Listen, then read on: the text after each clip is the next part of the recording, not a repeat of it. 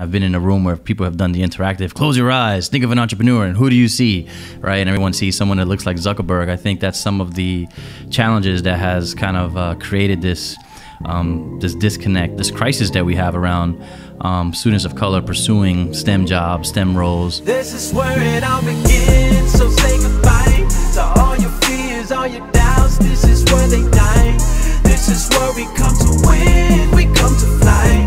This is where we make our dreams come to life. Welcome to Innovation City. Welcome to Innovation City, a podcast featuring the innovators, disruptors, and creators who are making things happen.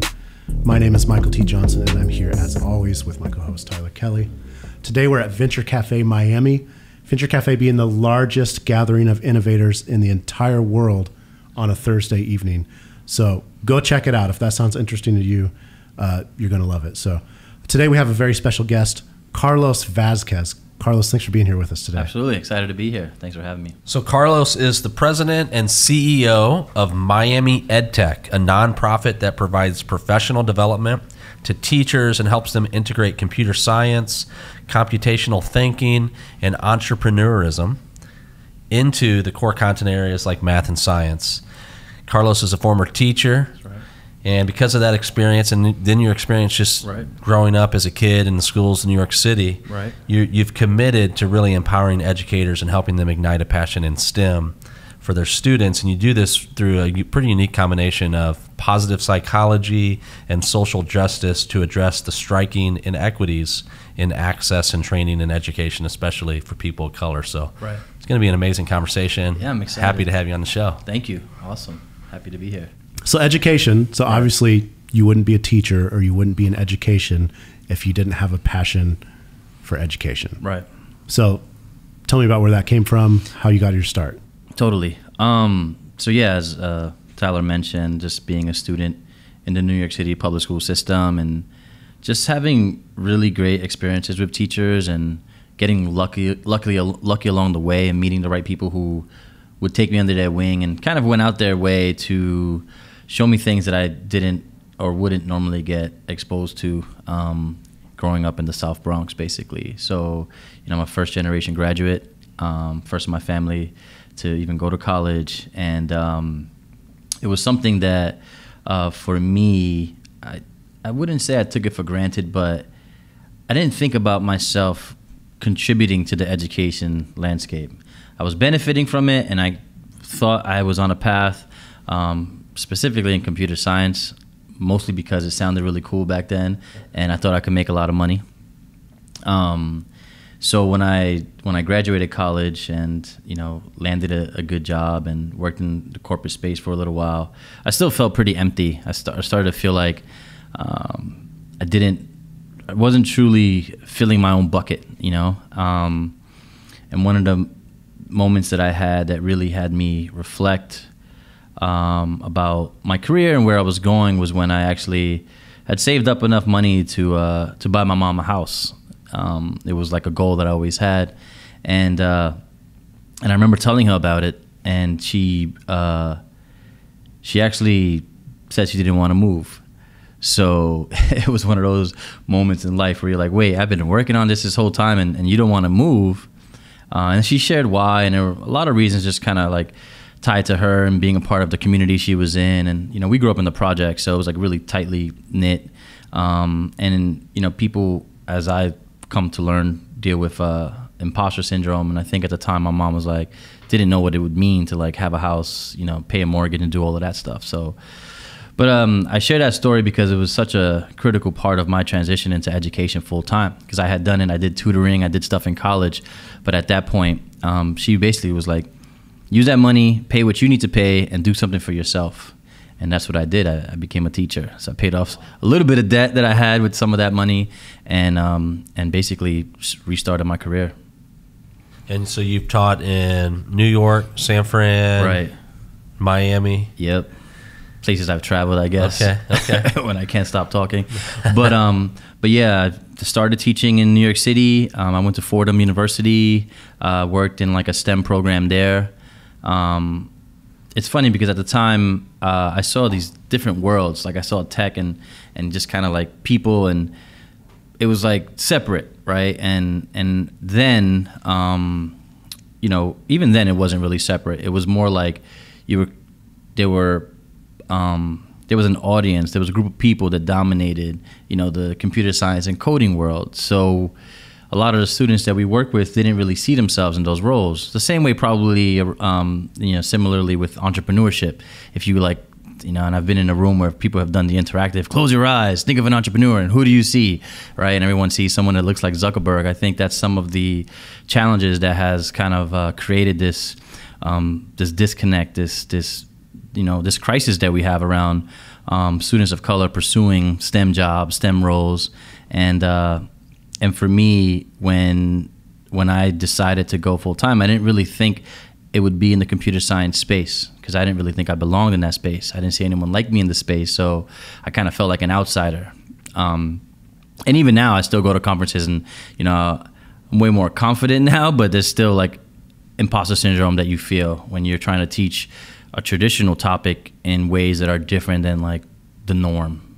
Now, is that the same in New York, in all the places where you've been? Is it same struggles, same challenges? Yeah, I mean, that's funny. I've been really reflecting on that lately because we were just at Miami EdTech. We recently got selected to be a part of a cohort for an organization called CS for All, and what they've created is it's a pilot cohort of 10 different regions in the country called Ecosystems for CS. So like 80 cities applied, and the idea is that they bring these kind of like regional leaders together to see if they can create a larger movement in their respective cities, right? So in being there and hearing from cities like, in Chicago and Washington and Virginia and like seeing what everyone else is doing, it kind of helps you figure out like where you are, right? So lately, and I've been now here in Miami for almost 10 years, basically. We've come a long way. We've got a lot of work to do, but it was reassuring to hear where everyone goes through that, the struggle of figuring out how to implement or improve the STEM crisis, because it really is a crisis across the country. The one thing that's unique about Miami is that our teachers reflect the demographic of our students, which is not common. 85% of teachers in the United States are white. Average age is like 45 and female. So in Miami, we have close to 85% being Black and Latinx. So there's a big contrast with the rest of the country. And for me, that's kind of a call to action because those teachers probably didn't get access or exposure to STEM in their own lives. And now here they are responsible for doing that for their students. So I think that's the unique thing about Miami that we have as an advantage, but it also shows that we need a lot of support and resources. So that's kind of like where I've dedicated the work, is to helping teachers who are really going to be the main source of influence in their schools for students who, like me, didn't have access to that outside of the classroom.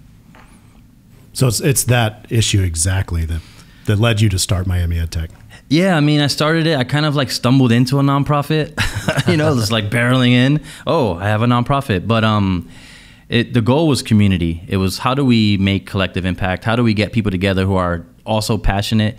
Because in the startup space, you can kind of get caught in the weeds in your own mission and forget to kind of look up and see who's around you. So when I started Miami EdTech, the idea was to be like, you are solving problems in education and you're doing that, and you want to let's come together and say, hey, there's a movement of people out to make a change in education. And that's really what it was supposed to be. It was a meetup on steroids.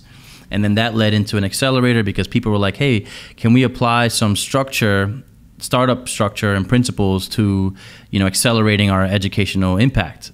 And that's what we did. We put together an accelerator, and it was made up of a couple of teachers, a couple of startups here locally, and then we had 2 companies that were from Eastern Europe looking to kind of like find a way into the US education market.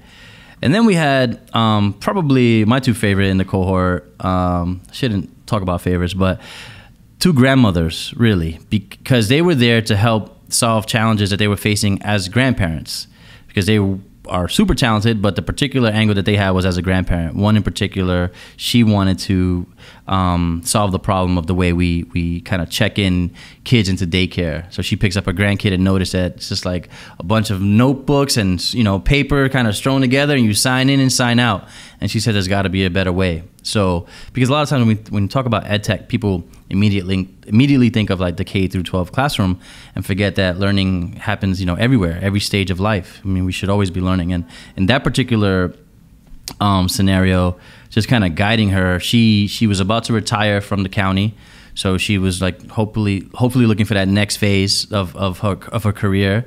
And she did the accelerator, went on to create a prototype of the product. And everyone just kind of, just to have that energy of everyone working towards solving these educational challenges and bouncing ideas off of each other, it was like an awesome experience. And it was after that I realized, okay, we have something here. You mentioned a problem that I hear people talk a lot about, and that's there's a bunch of people that are really passionate about solving a problem. You've all got your heads down trying to solve it. Right. And I hear this like with almost an itty city or anything to talk about, and I can think of like 24 people trying to solve the same problem. Right.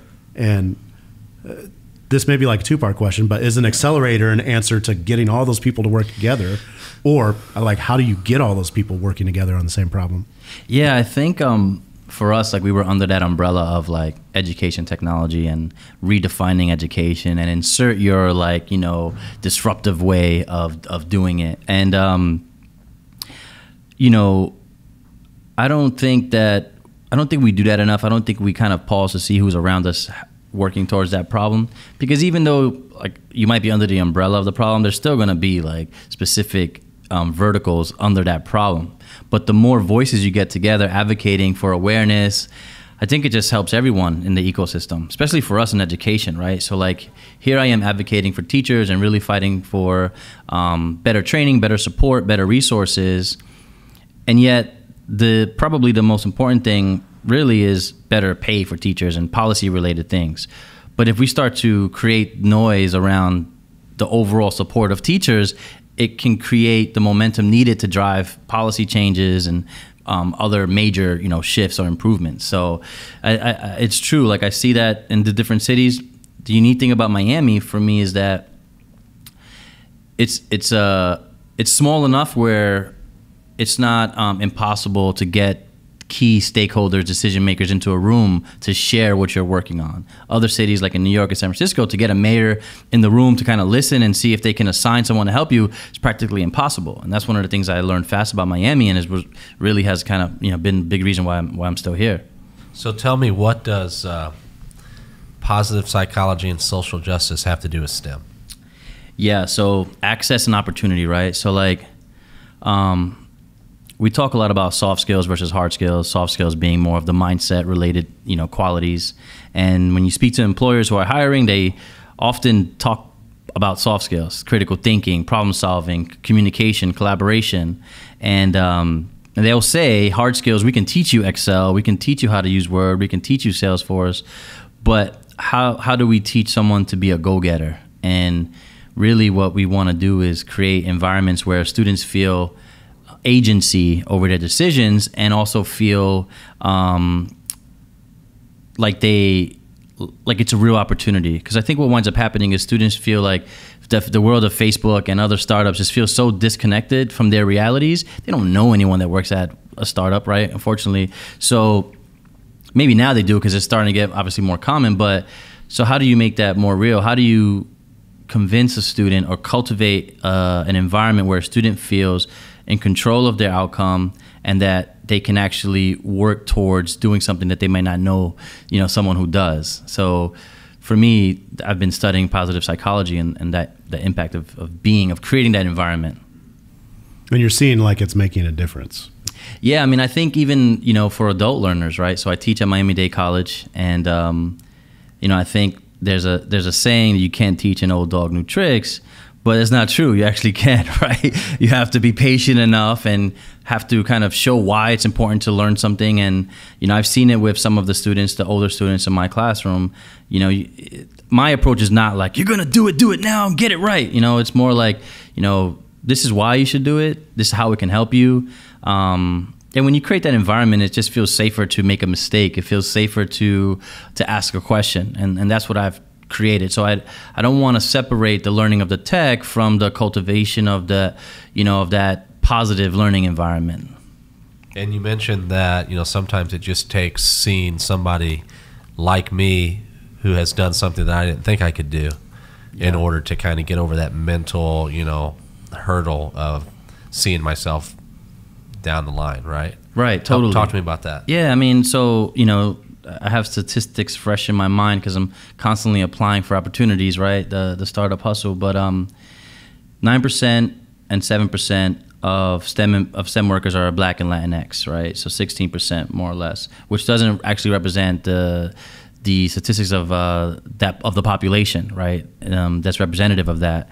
So what is happening? They're not seeing role models who can kind of inspire them to do it, because if they were, it would feel, as we were just saying, more real. And if you see a potential, if you see someone who's kind of made it to the finish line, you're like, oh, okay, if I run that race, I can make it there. So for us, what I try to do, and I mentioned the demographic of teachers here in Miami, 85% are Black and Latinx, which is completely different than the rest of the world, the rest of the country. If we can get them to be excited about technology again, be curious, right, and genuinely enjoy what we wind up doing is we teach coding, but we forget to teach the pieces before that, the problem solving. Like, you code to solve a problem. You don't just go into a computer and start hacking away. You gotta think about, is this a problem? Is this a problem worth solving? And there's all those things that we talk about that we kind of forget to show teachers when we talk to them about coding. So that's what the incubator that we have does. We have an incubator that takes them through that journey, and then they actually build a prototype. They build an app that looks like it was coded, but it was just kind of like drag and drop screens, right? Because eventually we're already at a place where coding is getting less and less. AI is starting to replace that. You can just use tools to create an app. So how do we empower teachers on the front lines of those problems to create solutions at scale and actually enjoy the process? So talk to me about your biggest challenge in the short term for Miami EdTech, and how can the community gather, rally around and help? It's interesting. So Miami-Dade County Public Schools is the 4th largest district in the country. We have a lot of teachers, we have a lot of students, a lot of schools who need access to volunteers, people who maybe work in STEM and can just kind of spend an hour at a school. I mean, the difference that'll make of just if you work in a STEM role, or even at a startup, and you can go in and talk to a classroom of students who are just like so eager to hear what it is in the outside world, right? Right now we have, so Computer Science Week is from December 9th to the 15th. And we have almost 60 teachers that have asked for us to help them with providing some folks to go in and speak to their students, or to show them a new tool, or just answer some questions about what they do day to day. So I think we've kind of gotten away from that, like trying to find ways to get more involved with schools. We get caught up in our lives. Like me as a parent now, like a new parent with a 3-year-old, we just went and read to his classmates, right? And it was so awesome just being there and having them see a different perspective and have a different experience. So I think, long story short, is like let's get more involved with our schools and see how we can step up and volunteer and do stuff. What kind of stuff, like success stories, or what are you celebrating? Wow, yeah, we have had a really good year, and because we've just, the people who we've empowered and who have gone through our programming have starting to see the results of like their efforts, and for example, we have a former cohort participant, Samantha Pratt, who went through our program.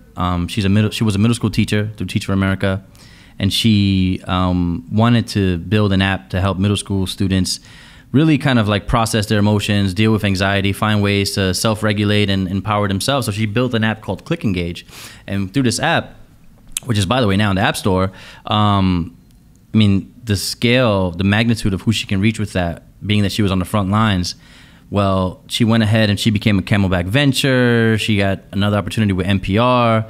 So that's one story. There's a couple other stories, but for us as an organization, our biggest win was getting a grant from Microsoft to support our computer science training.